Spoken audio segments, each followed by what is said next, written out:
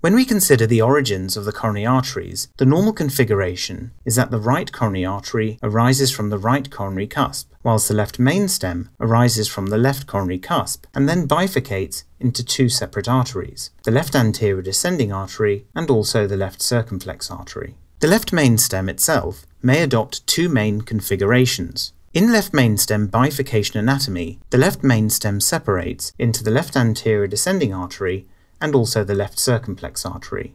In left main stem trifurcation anatomy, the left main stem separates into the left anterior descending artery along with a left circumflex artery, but in addition there is a further branch which is called either the ramus branch or the intermediate branch. This third branch normally follows a path in between the left anterior descending artery and also the left circumflex artery.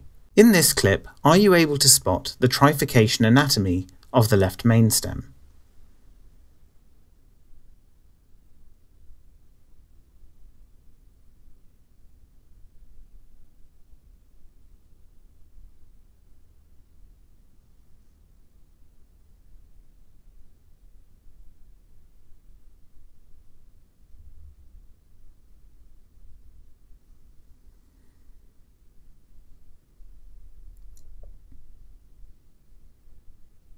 When we describe the coronary arteries, a term that is commonly used is one called coronary dominance, and this can be an unnecessary source of confusion. Dominance of the right or left circumflex artery refers to the artery which gives off the posterior descending artery that supplies the inferior part of the heart. A patient is said to have right coronary dominance if this arises from the right coronary artery, and left coronary dominance if this arises from the left circumflex artery. Let us look at this concept a little bit more. Here we can see that the patient has right coronary dominance. The PDA that supplies the inferior aspect of the heart is supplied by the right coronary artery. It is worthwhile noting that up to 85% of hearts are right-sided dominant, and in these cases the left circumflex artery is usually smaller. Here we can see that the patient has left coronary dominance, where the PDA supplying the inferior part of the heart is supplied by the left circumflex artery. A smaller proportion of patients have left-sided coronary dominance, and when present, the right coronary artery is usually a small vessel. In clinical practice, the presence of coronary dominance is something to include in your reports, but is not usually something that is clinically relevant. This is an example of right coronary dominance.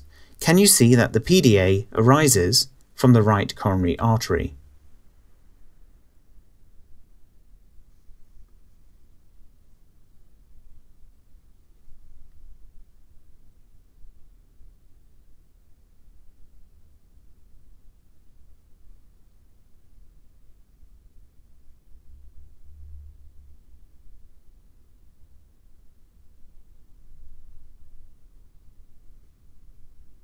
This is an example of left coronary dominance. Can you see that the PDA arises from the left circumflex artery?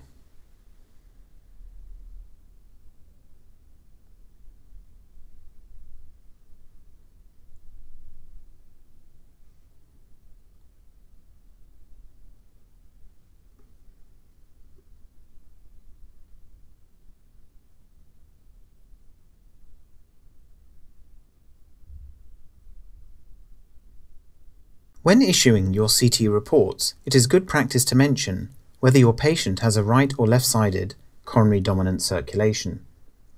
So I hope you liked this video. Absolutely make sure to check out the course this video was taken from and to register for a free trial account which will give you access to selected chapters of the course.